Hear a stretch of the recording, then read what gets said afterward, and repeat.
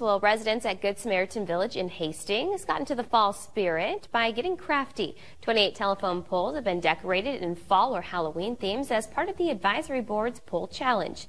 Teams and businesses on campus each were able to decorate a pole, and that was then judged for different prizes. Residents say it was another way for them to bond and get together. The laughs, everybody was having such a great time. They were acting like little children again, you know. Just because we're at that age, golden age, doesn't mean we can't still do some of these things. So it was just a great project to do. You can check out the poles around campus until October 31st and watch out for the witch on the loose.